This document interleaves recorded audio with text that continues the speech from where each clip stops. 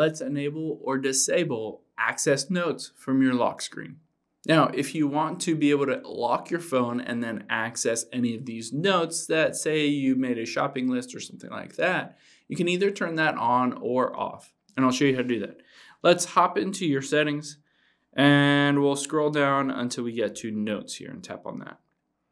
And then we'll scroll down again, and at the very bottom, access notes from your lock screen, and we'll tap on that. And we can choose it off if we don't want to access it, or always create a new note, or resume the last note. So in this, you can choose create it on lock screen or view in the Notes app if you want to go straight to the Notes app. And here again, you can require a password after 5, 10, 15 minutes, an hour, or never. And I'm going to choose created on lock screen and create a new note, say after today.